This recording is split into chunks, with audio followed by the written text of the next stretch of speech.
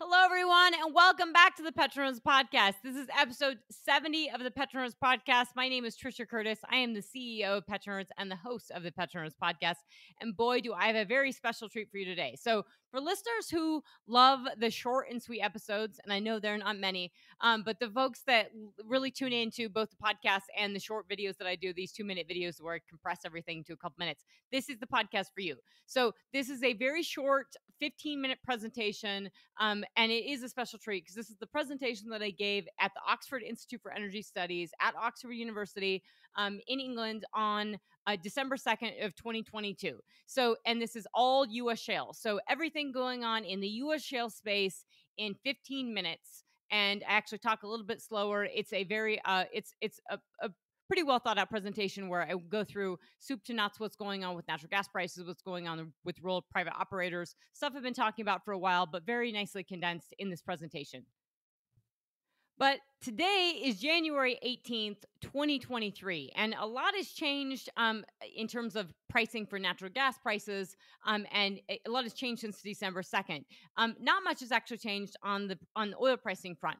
So just to timestamp this, when this podcast was recorded, when I gave this presentation, which you'll hear shortly, WTI was 79.98. Brent was 85.57. Henry Hub was 6.28, about double, more than double what we are today. And Dutch TTF was a whopping 41.77. So Dutch TTF and Henry Hub had obviously still come off their highs, but they were still really high. Today is Wednesday, January 18, 2023, and we are seeing 78.51 WTI, which we were at 80 and change this morning, 84.09 for Brent. Henry Hub is at 329. We've seen massive sell compression within Henry Hub and natural gas. Dutch TTF is way down as well. We're seeing $20 for Dutch TTF. Correction, sorry. Dutch TTF is actually $19 and change. So we have seen Dutch TTF come off an absolute cliff from the highs of $100 in August, and obviously the 41 that we were seeing in December. So we are also seeing if you're feeling like you have whiplash right now with what's going on with the stock market and what's going on with China and the energy space, you are not the only one. There's a lot of confusion, I think, in the market in this. I keep saying this over and over, but it's very true. I think 2022 you could characterize as volatility. In 2023, the first 18 days are shaping up to just be incredible uncertainty because you have a slug of very nuanced, different economic data that the market is having a hard time digesting, and the stocks are doing one thing, but the economic situation on the ground is doing something completely different. So with the 10-year yield, we have seen that really come off as well. We are at 3.37% for the 10-year yield. That has really come down. So when that goes up, we see 30-year mortgage rates go up. So today, with that 10-year yield coming down, we've seen the 30-year mortgage around 6%, about 6.04% for the 30-year mortgage. That does not mean that if you were to go out and get a mortgage today, that it would be 6%. You're still, Google that, you're still going to be in the 7% range for the average person. 6%, regardless, is still extremely high. Means your monthly payment has come down a little from 7%, but no one was buying more houses at 7%. I doubt many people will be buying them at 6%. That being said, home builder sentiment was positive, slightly more positive than it has been because it's been nosediving off a cliff. So there's some positive sentiment in terms of, hey, if mortgage rates continue to come down, that will be positive. I don't really see mortgage rates coming down. I don't see the Fed pivoting. The market is, while it's not calling for a Fed pivot, is calling for cuts, I think, eventually in the year, or thinking that inflation is really going to come down and the Fed is going to react to that. Well, inflation did come down last week. We saw inflation at 6.5%. And the problem is core inflation, when you're stripping out energy and food, has not really come down. So we still see food inflation north of 10%, and core inflation, which includes shelter, which includes housing, is really high. It has continued at a breakneck pace. It has not stopped. It has not slowed down. It's at 7.5%, and we're seeing really high electricity prices. So even though we've seen a massive drop off in gasoline prices, which was one of the single biggest drivers in the drop in inflation in the inflation data, we haven't seen electricity prices go down. And so the average person, when the lower income, not just in the US, but across the world, their spending is most of their disposable income is going to housing, and it's going to food, and it's going to fuel. And so those three big items, yes, you have a little bit more in your pocket if gasoline prices are down, but you don't have, I mean, if electricity prices remain elevated and if food costs remain elevated, that is still a problem. And lastly, I just really want to point out that just because inflation is coming down does not, inflation is where prices for things have increased. Okay. So unless they go back to what they were, we aren't seeing it. I mean, the, when inflation rates are coming down to 6.5% from 8% and change, that means the rate of price increases is coming down. That does not mean that the prices have went to what they were pre-COVID. That is really, really serious. And so when we're talking about what we were seeing in the UK of 10% inflation, yes, energy prices are coming down, but that stickiness in inflation is something we're seeing on the wage side. So if you just go to US Bureau of Economic Statistics or US Labor U.S. Bureau of Labor Statistics, what you're going to see is the headlines, right? They're going to have these headlines and they're going to say, yes, the CPI, your consumer price index is down, but wage prices are up. So productivity is down. And so wage prices are up, productivity is down, and payroll data is good. And we're now at 3.5% unemployment. So you still have a very sticky, unemployment piece where we have wage prices still going up. And that's something I've talked about before, but that's something the Fed does not want to see is wage price spirals. And then we are seeing, and you're seeing tightness still in the labor market where you don't have enough people applying for jobs. And you have too many job openings. And really, the Fed is going to have to increase unemployment to really cool this economy. So that's something not really being digested, I think, well within the stock market. We saw some things going on with the stock market today where we had some sell up. It's been up and it's been down. And, the pundits are all over the map on what's going on. So for every person you can say we're going to a deep recession, you have somebody saying we're not going to recession. And then you have another person saying this will be a mild recession. And the thing I have to talk about, the thing I would say about this recession is I absolutely think we're most of the economy or half of the economy is sort of already in one. We do see credit card debt in the U.S. going up. When you have high interest rates, if you are missing a payment, your debt payments are going up significantly. We are seeing, so we have this tightness in the labor market, right? So we have the bottom half of the U.S. really feeling, and the bottom half of the world really feeling the pains of inflation, still feeling the pains of inflation, high food costs, high fuel costs, high electricity costs, things like that. And they've already spent through all their savings, and they have high interest payments if they have credit card debt. That's all really problematic, and that's sort of in the system. And then we have the upper half of the economy where we're seeing job layoffs, massive job layoffs, in tens of thousands of job layoffs. Massive might be a too big a word, but significant job layoffs in the tech space. We've seen that from Facebook, Meta. We see it in Goldman Sachs. We are seeing it from hiring freezes are now turning into layoffs. And so we've seen Microsoft and Amazon add to their layoffs, where you're seeing Amazon is set to erase 28,000 corporate jobs. So these are some pretty significant numbers. And these are high paying jobs. These are not folks in in the labor side they're packaging up these items. And I'm assuming they'll be laying off some of those as well as things slow down. But when we talk about corporate jobs, the Facebook, Amazon, all these, Microsoft, these are jobs probably well north of $100,000 a year. So that's just important to put in perspective of sort of, I think this is a tale of two different types of recessions. This is very unseen, nuanced territory for most economists. And I think we have simply not been in recessionary territory like this because we have not seen a post-COVID environment with massive fiscal stimulus and then a war in Ukraine and the energy implications that we've seen. And with that, I will say the energy piece is really, really jarring because the question I probably get the most after presentations and a lot from clients and briefings that I'm doing is, where are we at in ESG? And is the momentum cooling on that?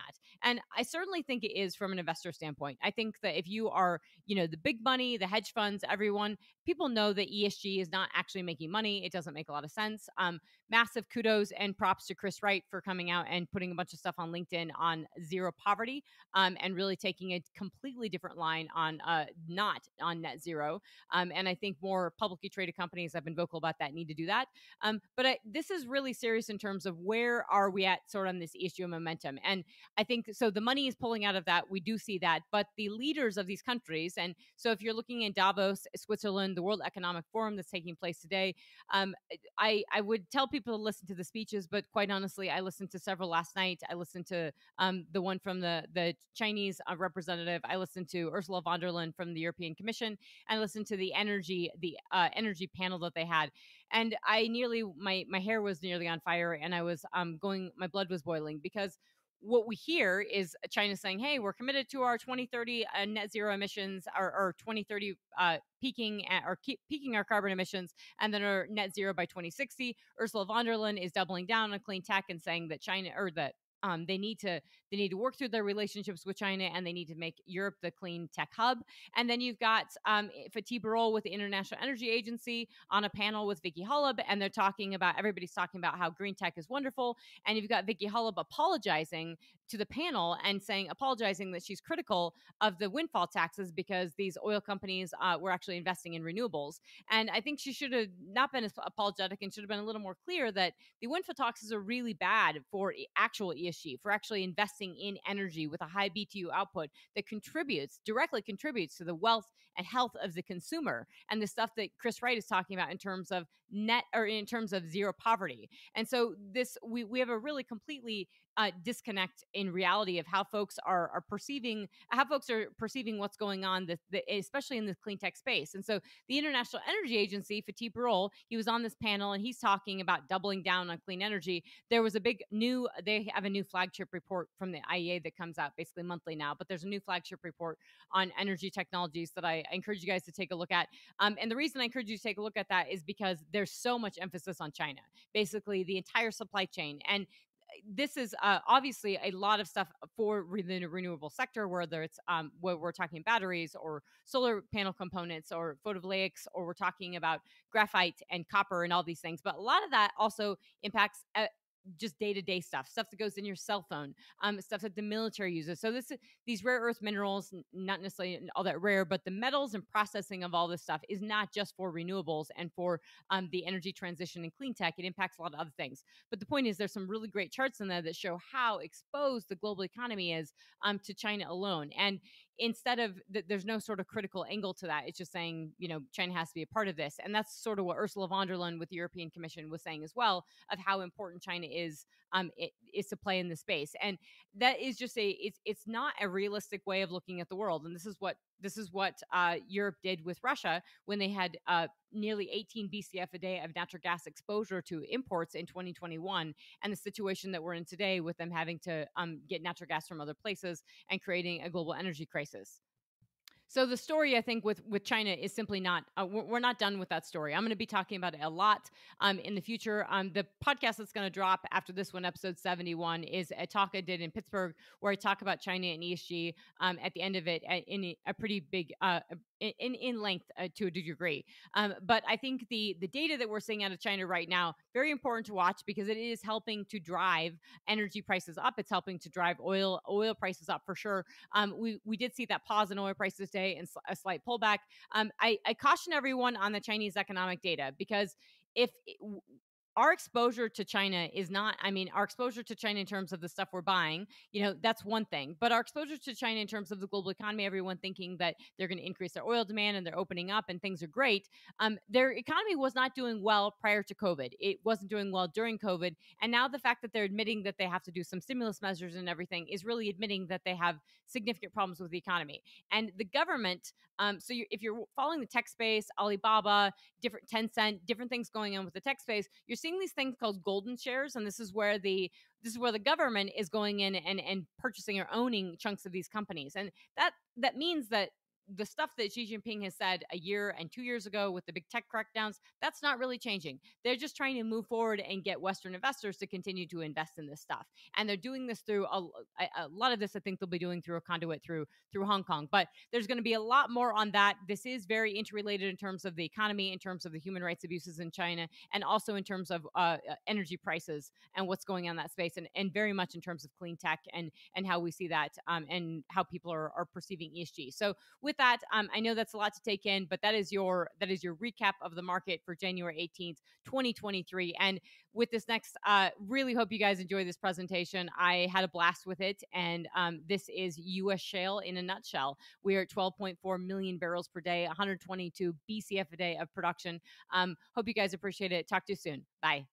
Okay, so that's not my font, but anyways, I thought that it's a good title. The U.S., I do think, is the unconventional, obviously unconventional oil swing producer. If you guys know me or familiar with me, I think I've seen you guys, most of you in years past. I'm pretty passionate about this space. Actually, I've cut my teeth on U.S. shale. I know it very well, but I spend a lot of my time explaining geopolitics and everything you guys do in the room to operators in the US and to service companies, to various governments, and tying this all together. So this is one component, and I would say all these things that you guys are talking about and doing, it's extremely important in terms of thinking about energy security. And I would say one of the things no one's paying attention to is a lot of what's going on in US shale and the dynamics taking place in the US shale space. So the big takeaways from this presentation, the major takeaways is, the rise in production growth. So we've had a rise in production in U.S. shale. We don't hear a lot of media. You don't hear Bloomberg or CNBC or the White House or anyone talking about the U.S. being the largest producer of oil and gas in the entire world by a pretty big margin right now. And it's significant because I don't think you're not actually hearing OPEC talk about it a ton either. Gas productivity, there's a nuance that we have right now where we have high natural gas prices. And over the course of the shale revolution, we have not had high natural gas prices. So this is the first time, I would say, since, think about 2008 to now, when we've seen sustainably high gas prices. This is an opportunity where you see operators, individual operators, actually targeting gas reservoirs. And I think that's different because that comes out with their numbers if they're publicly traded, whether it's barrel oil equivalent or whether it's barrels per day. You've seen articles in the Wall Street Journal that are relatively negative on U.S. shale, talking about the frackers slowing down.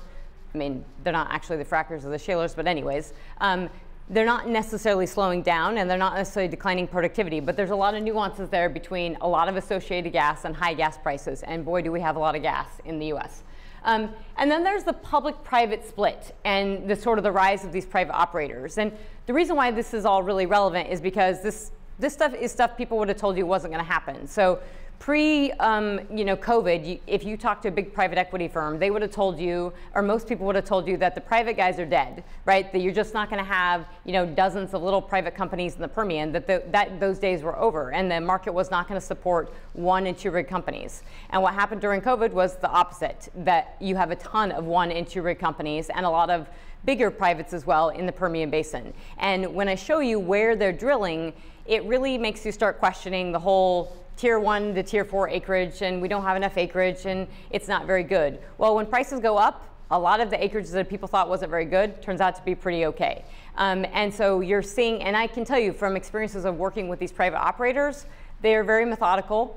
They are not just doing this stuff willy-nilly, pumping a bunch of sand down here. When they spend the money in a high inflationary environment, in a high cost environment, in a labor shortage environment, they take this very seriously. So they want to get good returns. They are getting good returns. And so it paints a very more nuanced picture than I think what you're probably seeing publicly, because we have so many private operators.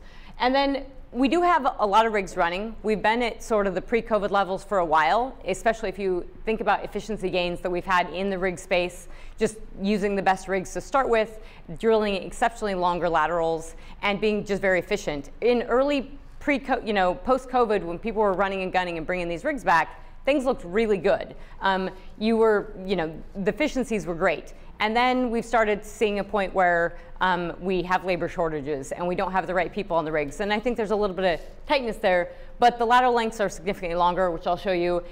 We are seeing the productivity is a nuanced story, but we definitely have efficiencies there. And so if you have a little declining productivity, but you have 3-mile long laterals and you're stretching your acreage, it doesn't look that bad. And then the public operator, ESG, and investor pressure. I have a very different stance on ESG than most people that talk about this publicly. I think it's very serious. The investor pressure that public companies, and there was a lot of burning of cash. We've talked about this in years past, that's for sure. The shale sector burned a lot of money. So there's definitely an incentive to give returns, right, back to your shareholders. Lots of share buybacks, lots of dividends now. But there's also this ESG pressure, and it was massive. And I would say there's a huge amount of tailwinds when the Biden administration came in that helped push a lot of this. And most companies signed on, most independent operators, most majors signed on to a net zero plan. I do think it's a little bit all for naught, considering that, in terms of CO2 emissions, US production is 1% of CO2 emissions. So if every oil and gas company in America signed on to net zero, we're not really hitting a drop in the bucket. But there's a reality in terms of Biden administration policies, and the negativity on shale is extremely important to think about in the context of what I'm going to actually show you, that what shale has done despite all of that negativity. And this is the most negative administration against oil and gas, domestic oil and gas production in the US by far. We've never seen an administration quite like this in terms of the actual rhetoric, the getting on TV, the policies, and everything. That being said, so we have clawed our way back here. So we are at 12.3 million barrels a day of production in the US as of September. So I believe last year when I dialed in and did the virtual thing here, we were all talking about easily, closing the year at 12 million barrels per day. Obviously, we're doing that. So the pre-highs here at 13 million barrels a day, we can get there. There's a lot of caveats to that of how that actually gets done. But there's the sort of slow and steady, and you can see this recent uptick. It's not so slow and steady. It's pretty much there. And the nuances behind this are very deep, because you're not having massive production growth in the Rockies, because you have a lot of public operators who have slowed down. You do have a lot of production growth in the Permian Basin and a lot of acceleration in activity. But it's important to think about these price chunks. So I think 2000 to 2007, we averaged $44 a barrel. 2008 to 2013, $88 a barrel, and 2014 to 21 was total $58 a barrel. And so this new world of these higher prices is definitely the incentive for these private guys to go to town. Natural gas, I can't overstate it enough of how much natural gas we have in the US, how easy it is to get out of the ground, and how it's favorable right now in terms of these prices. So as long as you have the takeaway capacity, if I'm an operator, I should be, it's a good thing to be going after this nat gas. So over 120 BCF a day of US production. That is over a quarter of the world's supply and demand of natural gas. And yes, we can produce a lot more very easily, especially if we were to actually build a pipeline out of any major basin. And that's not targeting gas. So we have less than 200 rigs targeting natural gas. We have these high prices. And so we have basically almost 20 BCF a day coming out of the Permian Basin alone, which is huge. Rig count, I won't spend time on this. That's just to show you that oil rigs is purple, Permian is red. And so you can see that it's not just the Permian Basin, that there's a lot more drilling going on, not just in the Permian Basin. That being said, the best example for increased lateral length is in the Permian. This is the Midland, so it's shallower, a little more known. That's Delaware, that's increased as well. But in the Midland, you are seeing over 11,500 foot laterals on average. You're seeing a lot of companies drill 15,000 foot laterals. And when you think about that, that's 3 miles down, right? And so 3 miles is a long way to go. There was a lot of concerns, I think, early on. When you complete the end of that, the very end of that toe, are you going to get everything back? Clearly, you're not getting, it's not exactly the same. So when we see the productivity numbers, this makes sense to me. It also makes sense that there's room for improvement and tinkering. And this is what the productivity, this is oil and gas productivity for all major shale plays. And this is normalized. So this is not just, this is normalized to 10,000 foot laterals. And what's quite impressive is that's 2021 in blue. So it's all your Rockies, your Eagle Ford, everything all together. And then there's your red, which is 2022. And then here's your gas. You'll notice that gas has improved. And that is telling, because this is your oil plays. So it's telling you that gas is favorable and people are going after it. It also makes sense why oil would be a little underneath. So there's a lot of nuances at play here. And you really have to look at individual operators and what they're targeting to see where we're going with this. This is the I Heart Net Zero. Everybody jumped on it. I think it is extremely serious in terms of putting your drill bit back into the ground at $100 oil. I think more companies should have been drilling and not focusing as much on this. And now they're going to have to walk this back a little bit because it isn't as trendy. The federal land permit approvals, this is very serious. This is just for perspective. This is Bureau of Land Management, federal permits. That's Trump administration in red. I'm not criticizing or favoring anything here, but that's Biden in blue. The Biden administration immediately canceled Keystone XL, immediately suspended all permits on federal land day one. That went on for 2 months. And then you can't actually re-up a permit. I mean, you can have a federal permit, and if it expires, it's very hard to get that approved again. Over every administration, including Obama, you were able to do that before, not under this administration. And so you have a declining in permit approvals. You have no lease sales on federal lands. So that's all really serious. And then if we look at just where these public and privates are at, and I know this looks like a lot. It's a great takeaway slide. Purple is private companies. Orange is public companies. And so you can just see here where the publics are at and where the privates are at. And the public companies are very concentrated and cored up, and the private companies are sort of everywhere. And that tells you they're willing to take the risks. High prices make a lot of this acreage look more favorable. And trust me, they're not just throwing this money away. They can't. The investors are not giving them the money to do that. So it tells you a lot what's going on. And you can see this is the private rig count. We have more private rigs running than we have public rigs running. That's really serious. They're basically at 2018 highs, or nearly at 2018 highs, and the publics haven't come back. That's shareholder pressure. That's these public companies wanting to return money to their investors, all valid, but also slow to the uptake. And this is your drilled but uncompleted wells, which you can just say these are wells sort of waiting on completion. They're not strategic ducks necessarily, but they're the holes that were poked or being poked into the ground. And so one, they should tell you that there's a lot of private activity because these are holes being poked in the ground. And that's where the publics are at, less activity, but still a ton. And it means there's a lot of production. So it means there's a lot of activity and there's a lot of forthcoming production. And New Mexico, this is just a state perspective. So I think it's really important to appreciate that 12.3 million barrels per day. Where is that coming from? And if you look at this, this is California's on decline, Alaska's on decline, Colorado, we had regulatory issues and we've still been on decline. So major states that are just continuing to decline, where in New Mexico, 2 counties in Lee and Eddy County alone are producing 1.7 million barrels per day. Just breakneck growth. So when you hear about companies like EOG or not Pioneer, but EOG and others that have multiple assets across the country, they're declining or flattening production maybe in the Bakken, but they're not in the Delaware. And so this growth is huge. I mean, this is some of the best rock in the entire world. It's really meaningful to put this in perspective of how quickly this is growing. I know companies in Colorado that had nothing and have 40,000 barrels a day, and that's what Bahrain produces. So 1.7 million barrels a day for 2 counties is a really big deal. And if you break this out, and I'm almost done, so I think I've done this pretty quickly. If you break this out, this is US completions, all US completions, all the wells. So forget rigs and forget ducts and all that. This is the wells we've drilled, completed, and brought onto production. This is where we were, the total, just this total stack line bar. That's where we were pre-COVID, and that's where we're at now. So we haven't climbed back quite to where we were before.